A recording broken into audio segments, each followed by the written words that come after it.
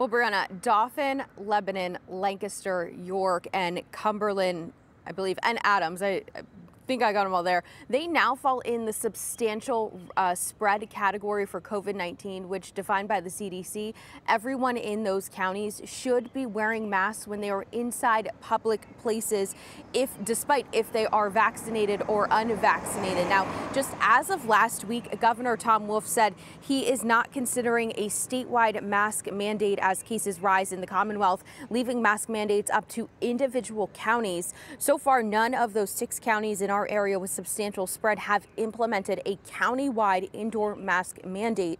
Now, scientists at the University of Pittsburgh and Carnegie Mellon University urge states to implement COVID-19 mitigation strategies lasting at least 3 to 4 weeks to help lessen COVID-19 spread. Now, according to the research done by both universities, simple measures like mask mandates and restrictions on gatherings have considerable impact on the trajectory of cases.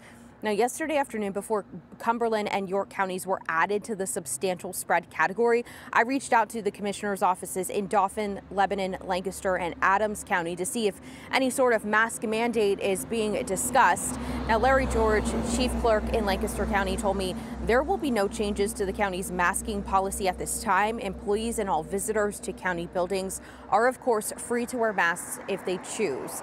Brett Hambright in Dauphin County, he is the press secretary there, said, "We are not imposing mandates at this time. We recommend everyone follow CDC guidance."